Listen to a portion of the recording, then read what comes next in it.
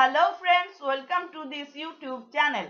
Today we are going to solve a couple of numerical problems on magnetic circuits. By solving these problems, we shall learn how to determine reluctance of a simple magnetic circuit. We shall also learn how to calculate magnetomotive force, magnetizing force, flux density, total flux, etc.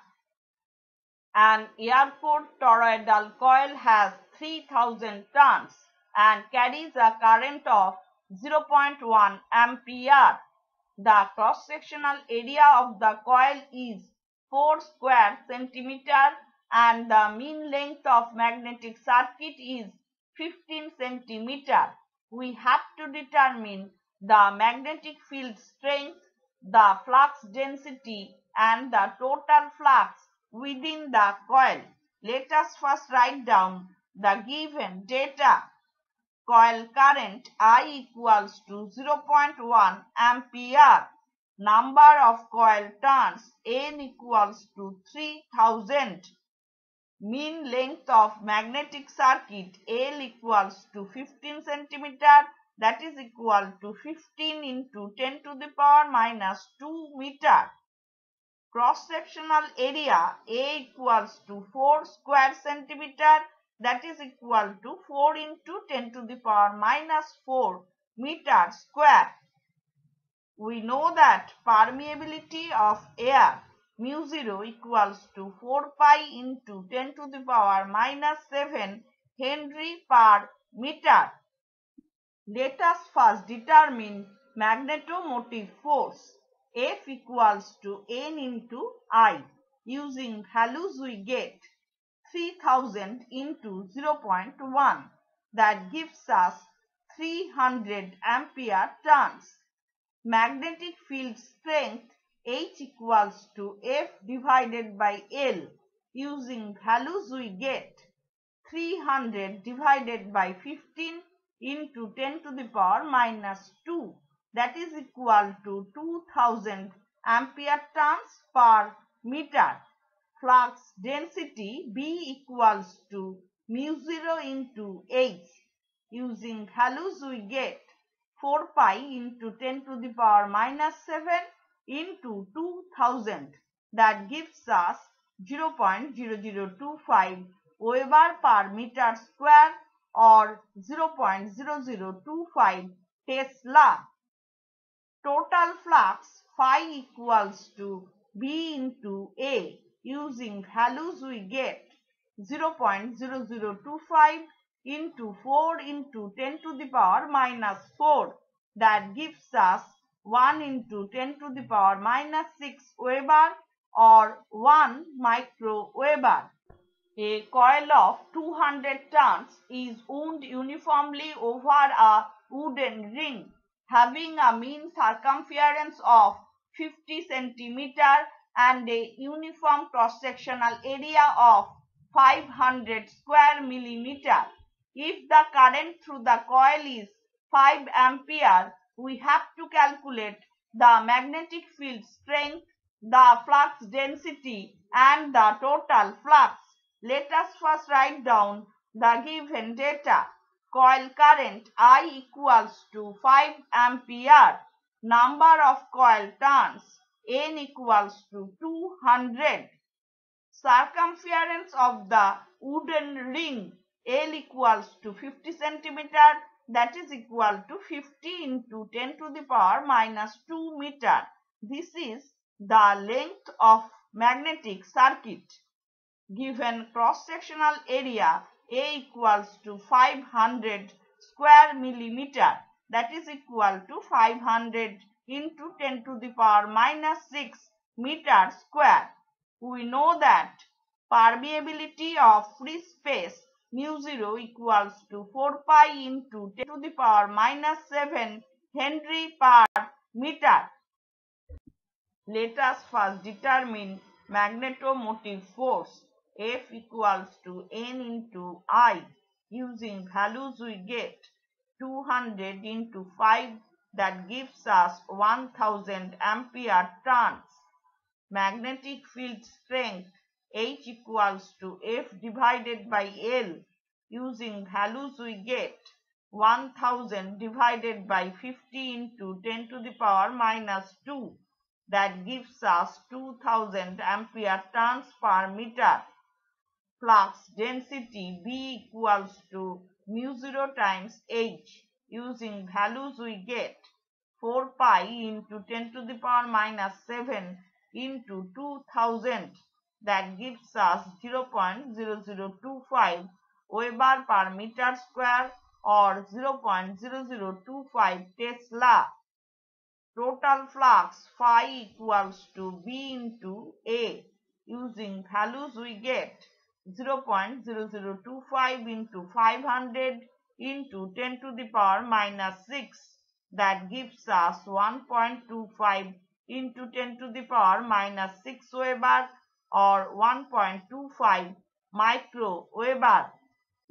A mild steel ring having a uniform cross-sectional area of 500 square millimeter and a mean circumference of 500 millimeter has a coil of 250 turns wound around it. We have to calculate the reluctance of the ring and the current required to produce a flux of 850 microweber in the ring. We have to assume the relative permeability of mild steel be 400. Let us first write down the given data. Magnetic flux phi equals to 850 microweber. That is equal to 850 into 10 to the power minus 6 Weber. Number of coil turns N equals to 250. Circumference of mild steel ring L equals to 500 millimeter. That is equal to 500 into 10 to the power minus 3 meter. This is the length of the magnetic circuit. Given cross-sectional area A equals to 500 square millimeter. That is equal to 500 into 10 to the power minus 6 meter square. Relative permeability of mild steel mu r equals to 400. Let us now calculate reluctance of the iron ring.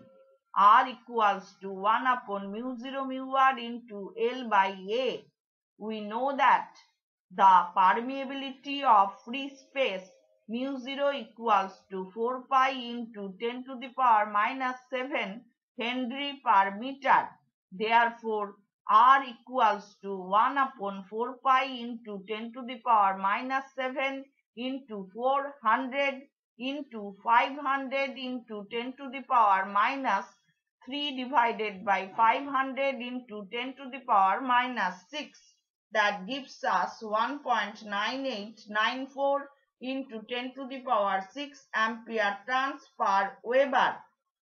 Magnetomotive force F equals to phi into R.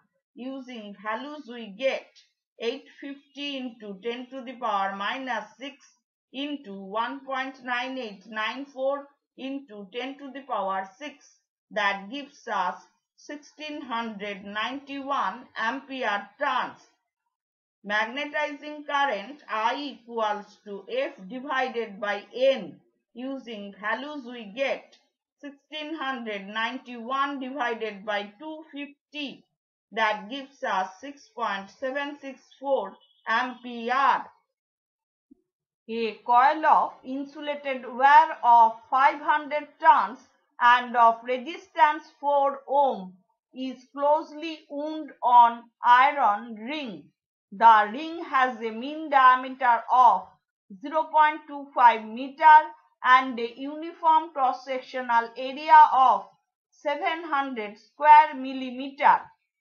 Assuming a relative permeability of 550, we have to calculate the total flux in the ring when a DC supply of 6 volts is applied to the winding. Let us first write down the given data.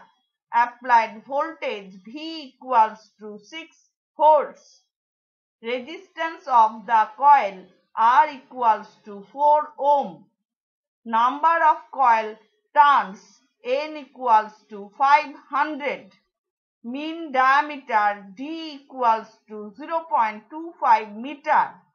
Therefore, mean length of the magnetic circuit L equals to pi into D, that is equal to 0.25 pi meter. Cross-sectional area A equals to 700 square millimeter, that is equal to 700 into 10 to the power minus 6 meter square. Relative permeability of iron mu r equals to 550. Let us first determine magnetizing current I equals to V divided by R. Using values we get 6 divided by 4, that gives us 1.5 ampere. Magnetomotive force F equals to N into I. Using values we get 500 into 1.5, that gives us 750 ampere turns. Reluctance of the iron ring R equals to 1 upon mu 0 mu r into L by A. We know that permeability of free space mu 0 equals to 4 pi into 10 to the power minus 7 Henry per meter.